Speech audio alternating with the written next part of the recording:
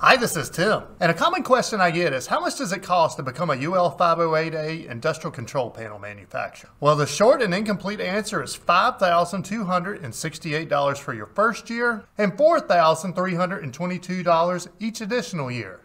Now let's break that number down and talk about some of the things that get overlooked. The first year you're going to incur two costs. Your UL on-site training, which is $2,800, and your annual certification service fee, which will be $2,468. Also, I use the UL site training cost of $2,800. You can also have it done at your site for $5,500 plus the expenses of the UL instructor.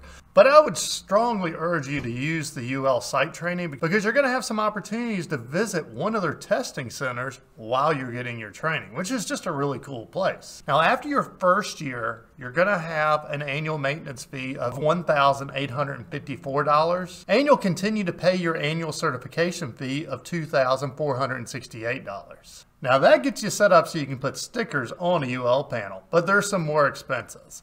Tools would be the first one.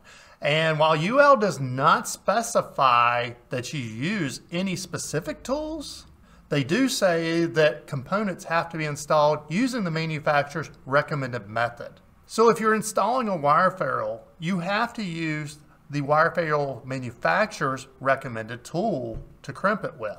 If you're tightening a contactor down and they say that it needs to go to 11 inch-pounds, then you have to use a torque wrench or torque driver to tighten that down. And since you have a torque specification, your wrench or driver has to be calibrated once a year to assure that it's within specification. The next price thing you need to think about is components.